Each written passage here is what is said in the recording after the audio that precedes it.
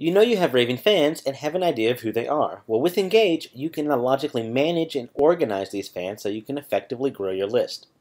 Through the Engage page, you're able to see information about your readers such as their name, whether they're on your email list, their last comment date, or their total comment length.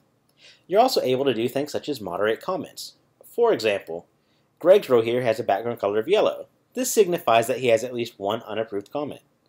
So if we click his row, we can now see his comments, and from here we can choose to approve it, mark it as spam, or trash it. We can even edit the comment we want, save it, and then moderate it. For now I'm going to go ahead and approve it. Then I'm going to come over here and say, thanks for the input, Greg. Alright, and I'm going to submit the reply. Notice the green check mark. That signifies that the comment was successfully saved. On the Engage page, you can also update and add information to readers to help organize and remember your conversations. You can do that over here on the left side. For example, I can update Greg's name.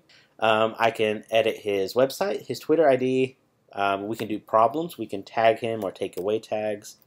So I would mark him in this instance as having hosting issues, and specifically Bluehost.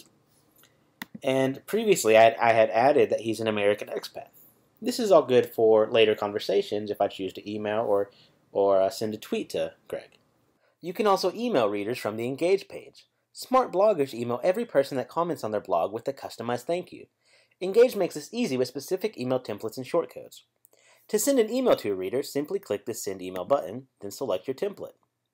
You'll notice that there are shortcodes within this template, and these are updated as you type or as you click on the message. For example, if I was to type in recent comments, I would get all of the URLs where the reader had commented. Once you're done editing your message, simply click the Send Email button, and your message will be sent. By now, you may be asking how Engage handles readers who you have had contact with outside of your blog. Well, Engage allows you to manually add users on the Engage page as well as through a Gmail bookmarklet. To add an Engaged user, simply click the Add Engaged button, then fill out the relevant information.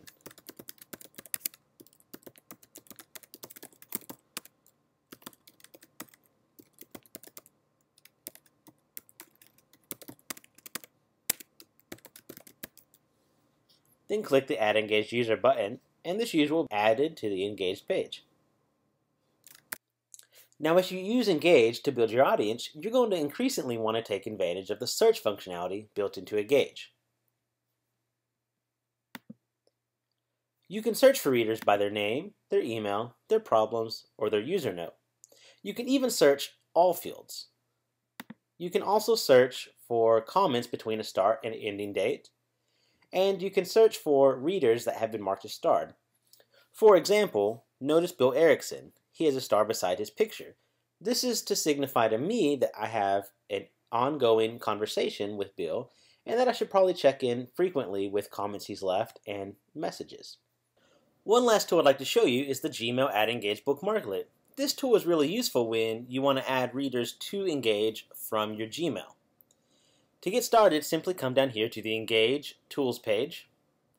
Then you'll see this button here. You'll drag this up to your bookmarks bar. Alright, and then any Gmail email, simply click the Gmail Add Engage button. And this will populate the Add Engage form with their name, their email, and their Twitter ID if available.